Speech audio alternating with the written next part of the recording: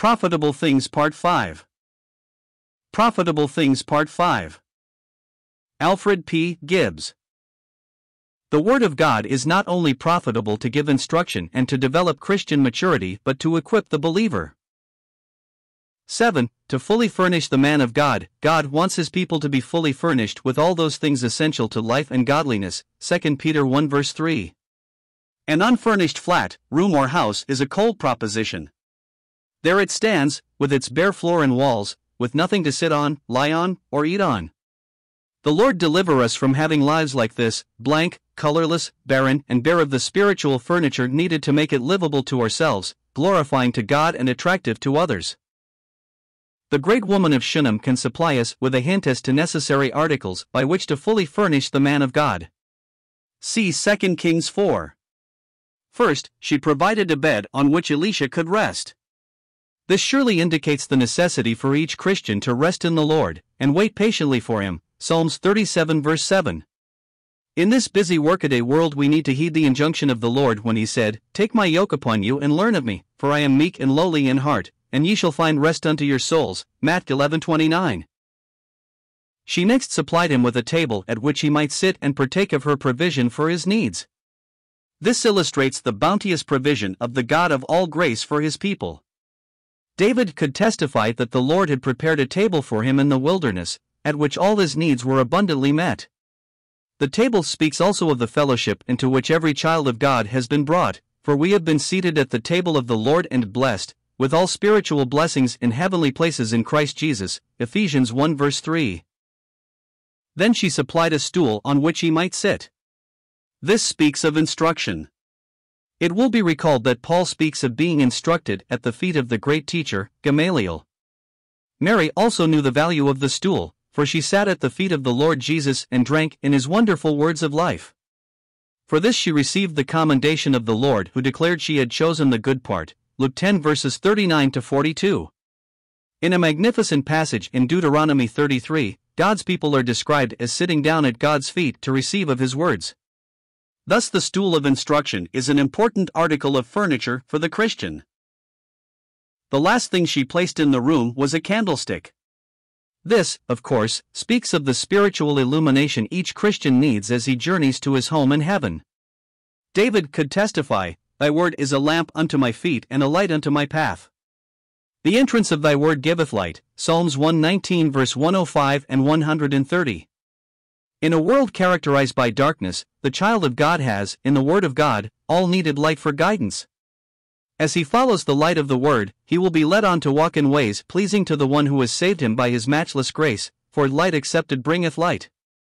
It is written, "Then shall we know as we follow on to know the Lord." Hosea 6 verse 3. May it be ours to make good use of the bed, the table, the stool, and the candlestick, so that we may be thoroughly furnished to live for and serve the one who has made us forever His at such tremendous cost, and who desires to glorify Himself through those He has redeemed by His precious blood. By this means, His desire for our spiritual profit will be fulfilled, and we, in turn, shall so live that our profiting may appear to all. 1 Timothy 4 verse 15. The next profitable thing we shall consider is godliness of life. 1 Timothy 4 verse 8. Paul, writing to Timothy, his son in the faith, declared, "Godliness is profitable unto all things, having promise of the life that now is, and of that which is to come." The words godly and godliness are frequently found in the New Testament.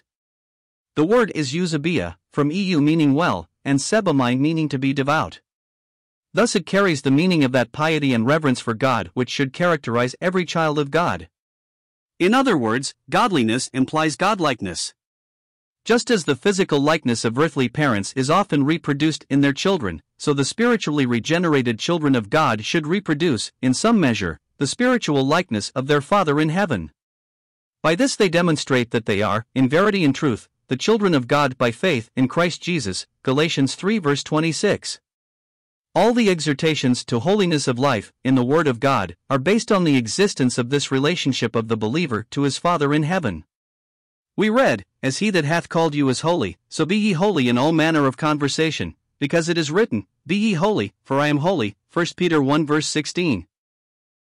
A good illustration of this physical resemblance is found in Judges 8 verses 13 to 19. Here Gideon is described as asking Zebah and Zalmunna, the kings of Midian, whom he had defeated in battle, "What manner of men were they whom ye slew at Tabor?" The kings answered, "As thou art, so were they, each one resembled the children of a king." At this, Gideon exclaimed, "They were my brethren, even the sons of my mother." Just as these heathen kings could discern in Gideon a likeness to the men they had slain, so the worldlings, with whom the Christian must rub shoulders day by day, should see, in his godly manner of life, some moral likeness to the God whom he claims to be his Father, and into whose family he has been spiritually born.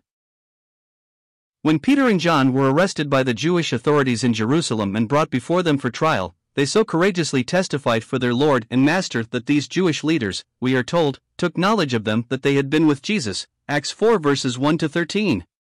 Thus these disciples reflected, both in their character and conduct, some of the moral and spiritual qualities of the one whom they loved, and with whom they had companied for over 3 years. This surely should have a voice for all who profess to know, love, and serve the Lord Jesus, and who claim to be walking with him on heaven's highway.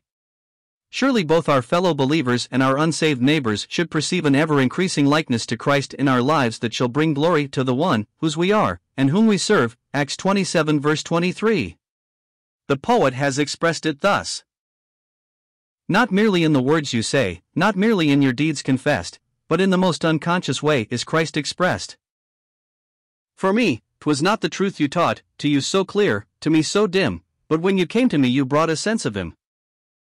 And from your eyes he beckons me, and from your heart his love is shed, till I lose sight of you and see the Christ instead."